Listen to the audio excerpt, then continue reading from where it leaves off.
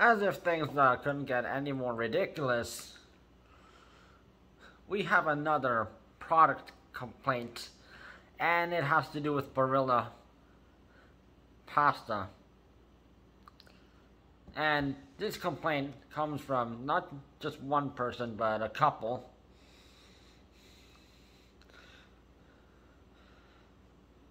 Who made a complaint that Barilla pasta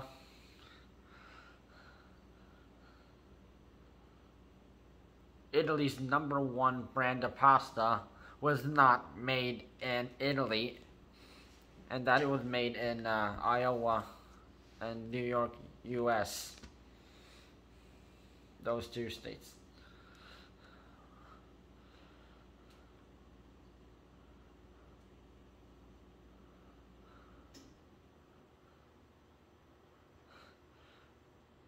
There was a complaint by Matthew Sinatro and Jessica Prost that Barilla's pasta branding used false, misleading, and deceptive marketing practices with their signature blue boxes containing the phrase Italy's #1 brand of pasta and featuring the green, red, and white colors of the Italian flag.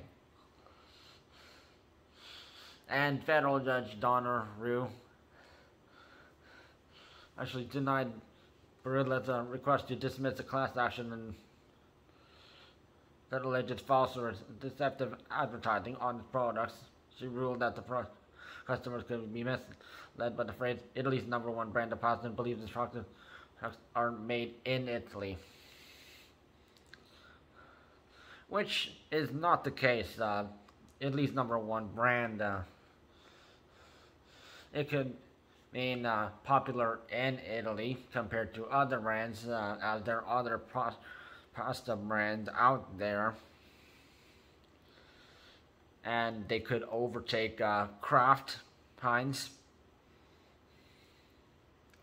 or they're like other companies.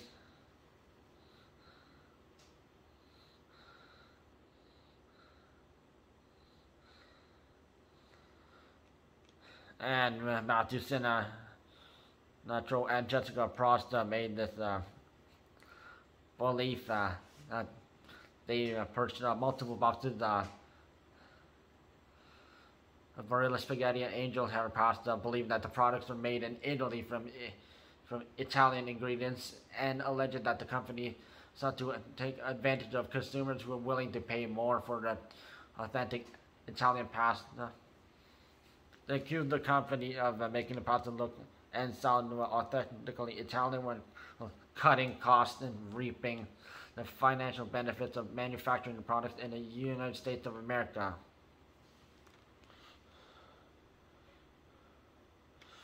And they also claim that the Barilla has an unfair advantage over lawfully acting competitors at the expense of unwitting consumers, and are seeking monetary consumption against their overpaid pasta. Barilla company is a bread and pasta shop in Italy, but they changed the location, and they work out of Illinois State, USA. And they're just using their traditional Italian style.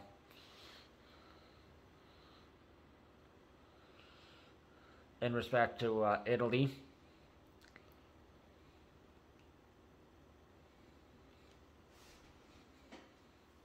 No, they are not saying this is made in Italy.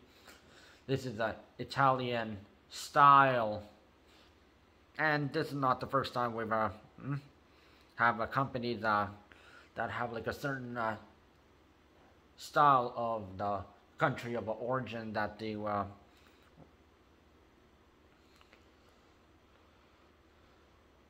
as there are like food companies like Olive Garden, which are like that US fast food franchise is Italian style, not which an Italian person would actually try it and say, we don't have these back home.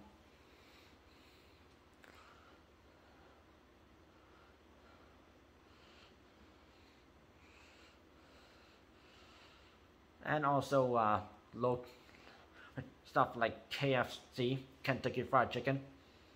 Colonel Sanders was not from Kentucky State. He also has spent time in other states as well, so yeah, he's not just from Kentucky.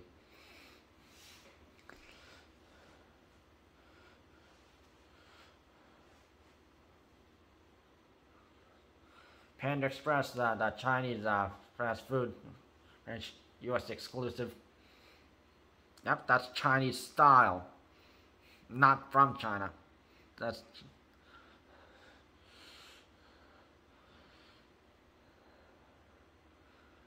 Chinese people would say, we don't have these back home. And it is true. They would just use ingredients that is based and that they can get over here, and they just make these in their factories or places there where you produce it, and then these companies would distribute it, and regular citizens would consume them or use them for cooking.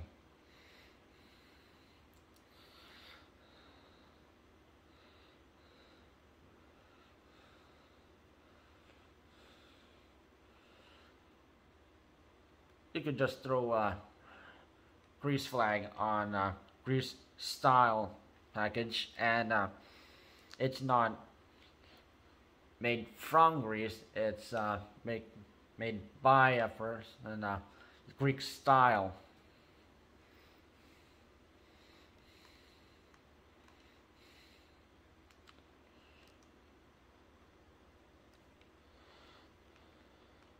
Which this is just another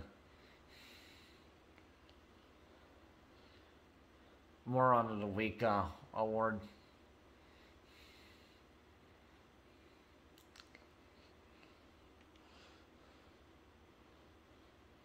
Because there are brands that have a history background. They may have originated from a certain country where the founders of the country, they took their styles from that country, and then they in USA they developed it and they distributed it. That does not mean it is made from that country. And just people like Matthew and Jessica really need to learn their lesson, just like Amanda with a Velveeta microwavable pasta.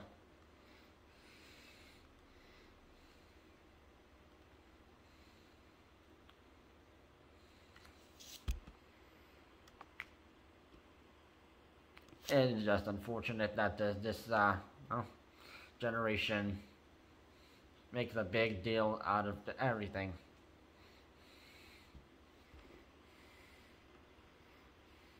It's just embarrassing. What are we teaching